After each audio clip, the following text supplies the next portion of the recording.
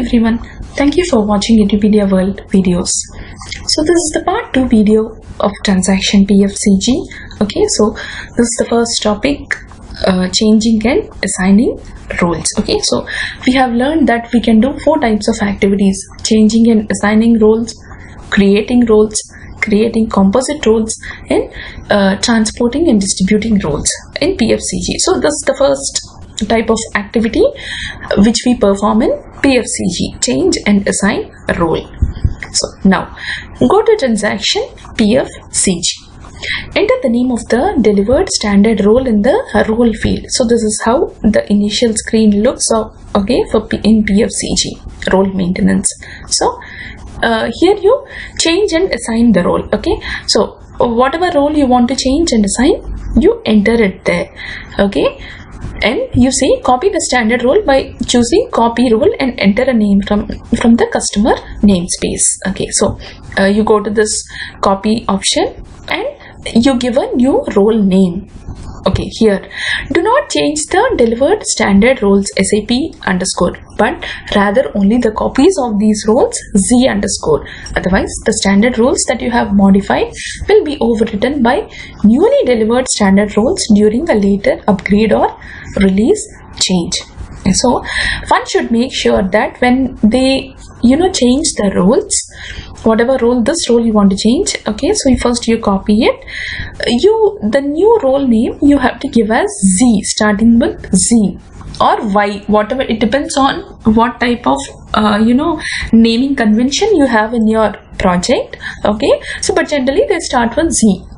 Okay, so the standard roles from SAP, they are delivered with SAP underscore, like SAP star user, DIDIC user, okay, the TMS user. So they have the roles which start with SAP underscore. So these are delivered from SAP. Please don't change them. Okay, so you will face problems later when you do an upgrade or a release upgrade, or when you do whatever it is, when you apply the support stacks. Okay, so that's why just go ahead and create the new role starting with a Z. Okay, so you go to copy all option. Now choose the change, the new name is in the role field. So like the role has been copied, now you go to change. You can change the user menu on the menu tab page. You can reduce, extend or restructure it. So in this menu, okay, so this menu tab page, if you go there, after a user logs on, like what is the user menu he has to get, so that can be changed here. Okay, so you can whatever you want, you can do those changes here. Now the important one is this authorizations tab. So you go to this authorizations tab and you say change authorization data. So that's what you wanted to change in your role, right? Generally you will change the user menu or the authorizations or the users to which the role is assigned. So you go to change authorization data. Now this is how the screen is presented. You see, maintain the authorization field values as required. To adjust the authorizations for the menu changes, choose the profile generation expert mode push button on the authorizations tab, and then read old version and adjust to new data. Now, so once you go to this authorizations tab and you say change authorization data, so this is how the screen is presented. So here you have to make changes to whatever authorizations you want to change. See, these are all document management, financial accounting. So these are all the authorization objects: maintained customer, okay, account authorizations for sales area. Okay, so these are the objects in the authorizations, and this is the type of activity which has to be performed on that object. Okay, so you modify, you can delete certain authorization objects, or you can modify the activity which you want to perform on that authorization object also. Okay, so here you have given star. Okay, so you are authorized to do all activities on that object, or you can say read, write, or whatever activity is permitted on that particular object. Okay, and now the other important thing is to adjust the authorizations for menu changes. Okay, you choose profile generation, you go to profile generation expert mode push button in the screen. Okay, and then here, okay, profile generation expert mode for profile generation, this one. Okay, that option, and then you say read old version and adjust to new data. Okay, so you say like read old version and adjust to new data. Okay, so if you have made any menu changes here, you have to also go here. Apart from this change authorization data, you have to expert mode for profile generation. There you have to go and you have to say like read old version and adjust to new data if you have made any authorizations to the menu changes.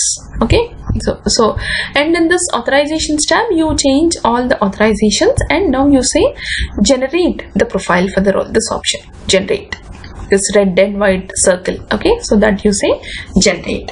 Okay, so the new profile is generated for the changes you have made in the authorizations.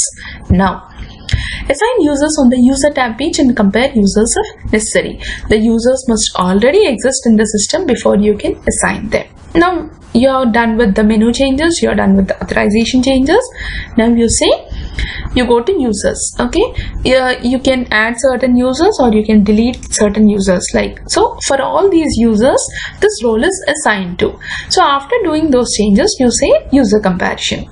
Okay, so that makes sure like this profile is adjusted for those users. And the thing you have to make sure is whatever user ID you are entering here, okay, these users first they should exist in the system before you go and enter them in this PFCG. Okay, so that you have to make sure.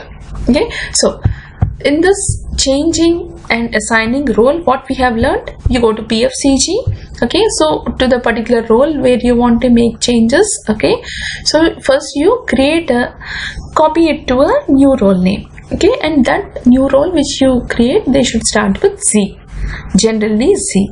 All the SAP roles, they come up with SAP underscore.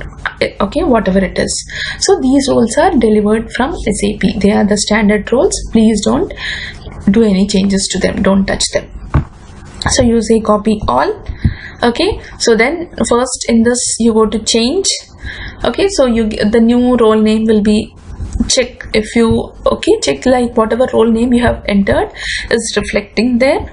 Okay, so then first you go to this menu tab page. Okay, so in this menu tab page, the user menu, once the user logs on to the system, that will be presented. You can change it. Next you go to the important one, the authorizations tab, and you say change authorization data. So you adjust the authorizations and you generate a new profile.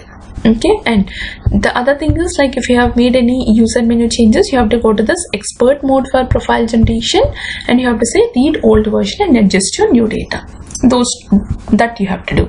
And the last one is users. Okay, so you add or delete users who should have this role. Okay, and you do a user comparison.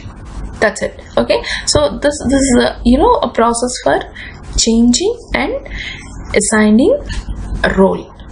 Okay, so this is a short video about this activity, changing and assigning a role in PFCG. Okay, so now in the next videos we'll learn about the other types of activities which we can do in PFCG. Thank you.